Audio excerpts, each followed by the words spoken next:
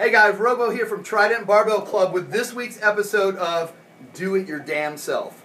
Anyways, we are going to talk about one of my favorite movements on the planet. It's the Kettle Bell Swing. And I love kettlebells. This is a kettlebell.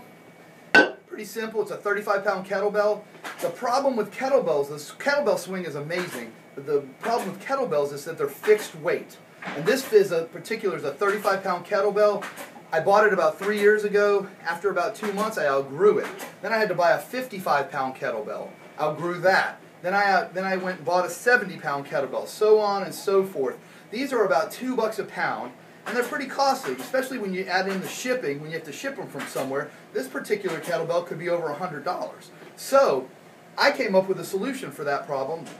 As I got stronger, I built myself the Kettle Bell TBAR, or the TBAR swing. And this is what it looks like. It's pretty simple.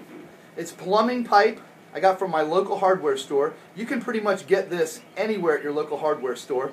These are 2-inch pipes, 2-inch T, some smaller handles with 2-inch converters right here that the handles screw into, and a stopper at the bottom. And that's all it is. It's pretty simple design, fairly simple. I make this 2 inches because we are going to load an Olympic barbell plate on top of this. And this is how this works. Slide this over the shaft, take the stopper, put it down. Once it's on, secure, flips over, and boom, there you go. There's your Kettle Bell TBAR swing. Now the great thing about this is I can add, this is a 10-pound plate. I could add 5 more plates onto this and make this a 50-pound TBAR swing.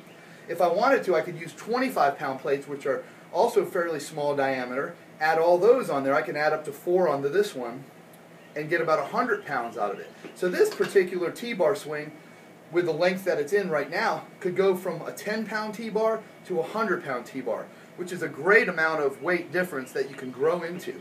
Now if you're super strong and you want to go with the 200, 150, 250-pound kettlebell swings or T-bar swings, I would just build a longer pipe.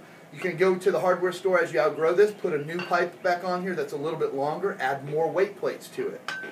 Well, that does it for Do It Your Damn Self this week, you guys. I hope you like that invention. I hope you like that idea. It's a great way to keep everything going up and up, keep your gains going. Also, don't forget at Trident Barbell Club, we have online coaching.